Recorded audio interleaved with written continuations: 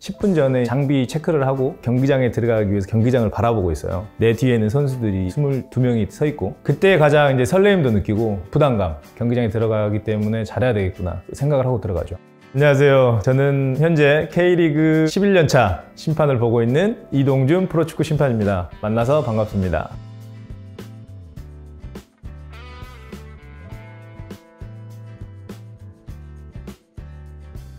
지금 K리그 경기는 한 250경기 정도 되는 것 같아요. 주심을 비교하자면 보통 9kg에서 11kg, 12kg 정도를 한 경기에 소화를 하는 것 같아요. 선수들은 보통 이제 12kg 정도 뛰는 것 같고, 아시다시피 저희는 볼의 움직임을 따라서 계속 뛰어야 되기 때문에 저희가 뭐 쉬고 싶을 때 쉬고 뛰고 싶을 때 뛰는 게 아니고 전술적으로 저희들도 움직이고 있어요. 대각선 위주로 해서 일부심과 볼을 오른쪽에 되도록이면 둘 수 있게 그렇게 해서 이제 뛰고 있는데, 실수 아닌 실수가 일어났거나 승패가 바뀔 수 있는 결정적인 골이 들어갔을 경우, 아니면 반칙이 일어났을 경우, 이런 부분에 대해서는 부담감이 엄청 많이 다가오죠. 그걸 받아들이는 팀이나 팬들 입장에서는 100% 용납할 수 있는 그런 것들이 아니기 때문에 항상 부담감을 가지고 들어가는 것 같습니다. 그런 말 있잖아요. 선수들도 은퇴를 하고 난 뒤에 정말 축구가 보인다고 얘기를 하잖아요. 심판도 똑같은 것 같아요. 얼마나 축구를 이해를 하고 심판을 적용을 하는지, 그 부분이 가장 중요한 포인트인 것 같아요. 경기를 운영할 수가 없고 빠르게 전개되는 축구들을 더 저희가 관장을 할 수 없기 때문에 그 부분들이 가장 중요한 것 같습니다.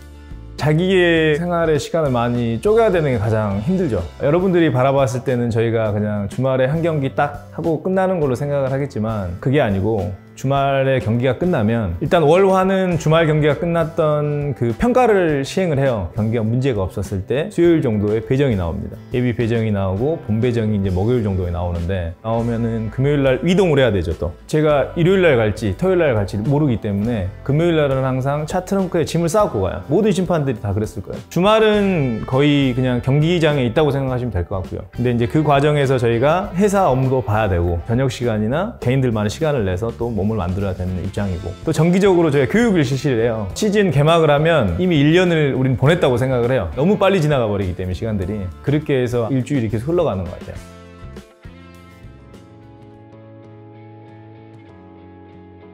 항상 그렇습니다. 전문성을 갖고 해야 된다, 전문직이다 다 얘기를 하는데, 제가 생각하는 전문직은 안정성이 있어야 된다고 생각을 해요. 많은 경기를 배정받지 못한 심판들 같은 경우에는 정말로 생각하지 못할 만큼의 금액을 또 가져가는 경우도 있고, 작년 같은 경우에는 코로나 시기에 너무 힘들었죠, 다들. 그게 계속 반복이 되면 생계 유지를 저희가 해야 되는 입장이기 때문에 경기장에서 전문성을 가지고 할 수 있는 집중력들이 많이 떨어진다고 생각을 하고 있죠. 다른 외국 사례 같은 경우에는 직업을 가지고 심판을 하는 경우, 프로페셔널이나 스페셜 레프리라고 해서 급여를 제공하는 금액이 있고, 거기에 따라서 수당까지 가는 경우가 있기 때문에 보수 부분이 전혀 틀리죠, 저희하고. 저희는 이제 경기에 들어가야지만 수당이 이루어지는 거고, 그런 부분들이 매우 안타깝죠.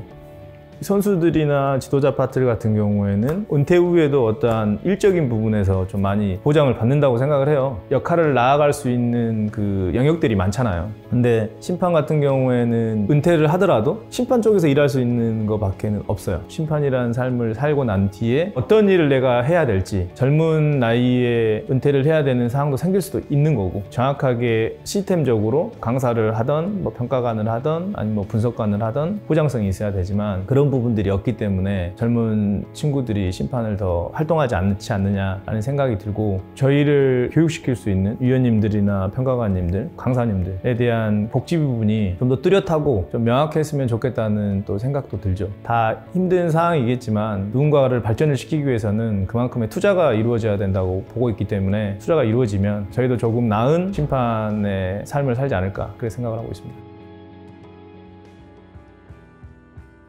모든 심판들이 다 똑같을 거예요. 정말 축구를 사랑해서, 좋아해서, 내가 또 현장에서 여기에 있는 선수들과 같이 뛸 수 있어서, 또 하나는 선배님들이 지금 잘 해와 주셨고, 거기에서 저희가 바톤을 받아서 좋아지고 있는 과정이라고 생각을 해요. 선수와 심판은 전혀 다르거든요. 심판은 양성이에요, 양성. 이 심판 하나를 키우기 위해서 20년 동안 공을 들여서 키우는 거예요. 선수는 그게 아니거든요. 정말 젊은 선수가 정말 잘하는 경우들이 많아요. 심판은 잘 양성이 돼서 보석같이 닦아서 내보내야 된다고 생각을 해요.